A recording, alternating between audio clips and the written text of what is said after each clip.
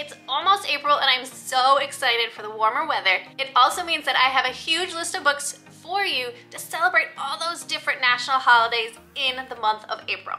If you're new here, my name is Sarah and I just love to share book titles and read aloud tips that you can use in your classroom that week. Today, I want to share with you lots of different books that you can read aloud for the month of April.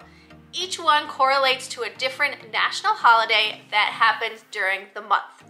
Let's check all of them out. The first holiday that comes up is on April 3rd, and this is Find a Rainbow Day. And I actually have two books to share with you for Find a Rainbow Day. The first book that I have is Share Your Rainbow. And in this story, 18 different wonderful artists came together to draw different illustrations as a response to the quarantine that happened in March 2020. So this book just came out, and it's an inspiring story of all the things that we're gonna get to do once life gets back to normal a little bit. So this one will resonate with your students about how life has changed over the past year and the things that we are all looking forward to.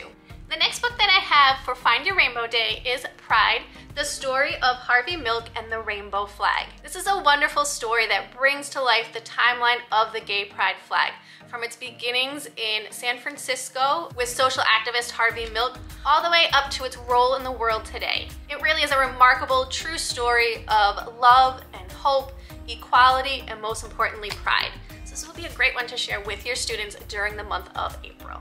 Coming up next on April 4th is School Librarian Day, which is an amazing day to celebrate. We have Planting the Stories, the life of librarian and storyteller Pura Belpre. In this story, we learn about the amazing, influential librarian who became the first Puerto Rican librarian in New York City, and how she shared her stories from her Puerto Rican homeland. This would be a wonderful book to share for School Librarian Day. The next book that I want to share with you would work for two different holidays, which both happen to be right next to each other. On October 7th, we have Bookmobile Day, and then on October 8th is Zoo Lovers Day. The book that I have is Wild About Books. In this silly rhyming book, a librarian drives her bookmobile into the zoo by accident. But in true librarian fashion, she finds a book for each one of the animals that will perfectly suit them. I think your students will really get a kick out of this funny one. And hey, you could use this one for School Librarian Day as well. On April 15th, we have Titanic Remembrance Day in honor of the day that the Titanic sunk. I have a fairly new book, and it's called The Bravest Man in the World by Patricia Polacco.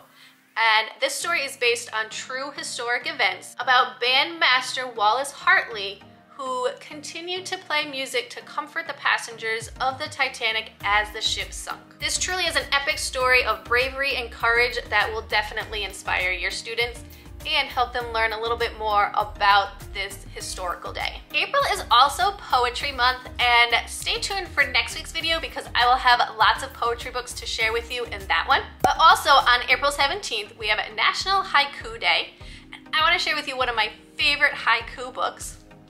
It's called Dog Coo, and this one's by Andrew Clements. A stray dog finds his way to a family's home, and we find out all about his day with the children and the parents, and if they're actually going to let him stay in their house with them. The whole story of the dog's day, told from his point of view, is told in haikus, which is a really fun way to read the story and for students to listen and learn more about this type of poem. So this is a great one for National Haiku Day on April 17th. April 21st is Kindergarten Day, which would be a great thing to celebrate if your students are in kindergarten, or if maybe you have preschool students who are getting ready for kindergarten in the fall.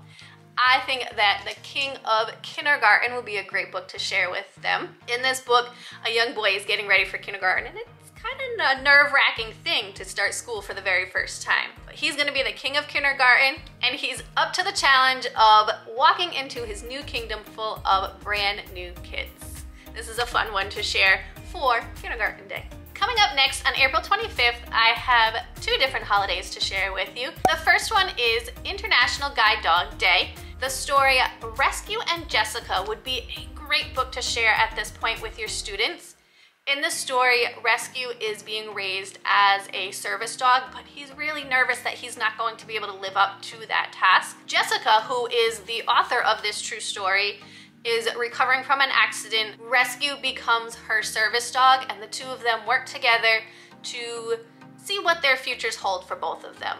I think this is an important story to share with students in helping them understand what a guide dog is and how it can be helpful to people when they need it most. April 25th is also World Penguin Day, and for this one, I wanted to share the book And Tango Makes Three. This story is about two male penguins in the Central Park Zoo who raised an egg together and created a whole different type of family than the penguin world has seen before. A wonderful story to share with your students. April 29th is International Dance Day, and I want to share another one of my favorite books. I feel like I have a lot of favorite books to share. Do I say that about all the books that I share? This one is Giraffes Can't Dance, and as you can see, it's a well-loved book in my household as well. We have the board book, but it also comes in a paperback book as well. But Giraffes Can't Dance is about a giraffe who can't really dance. Every year in the jungle, they hold a dance competition, and Gerald so badly wants to dance in it, but he's awfully clumsy and is always tripping over his own feet. But then, with a little help from a friend, he learns how to persevere and to always try your best at what you're doing. A book that's not only great for International Dance Day, but about persevering and growth mindset. And even though it's a silly book, it will definitely be an inspiration for your students. And rounding out the month on April 30th is Poem in Your Pocket Day. So I picked up Out of Wonder, and this book is about poems celebrating poets. Written by Kwame Alexander, there are 20 different poems celebrating 20 different poets throughout this story. So not only are there amazing poems in this story, but in each section of the book, Kwame stops to explain to the reader how poems come about and the different ways that poems are created and brought to life. So I think this is a great book to read for Poem in Your Pocket Day or any day in April when you are talking about poetry with your students.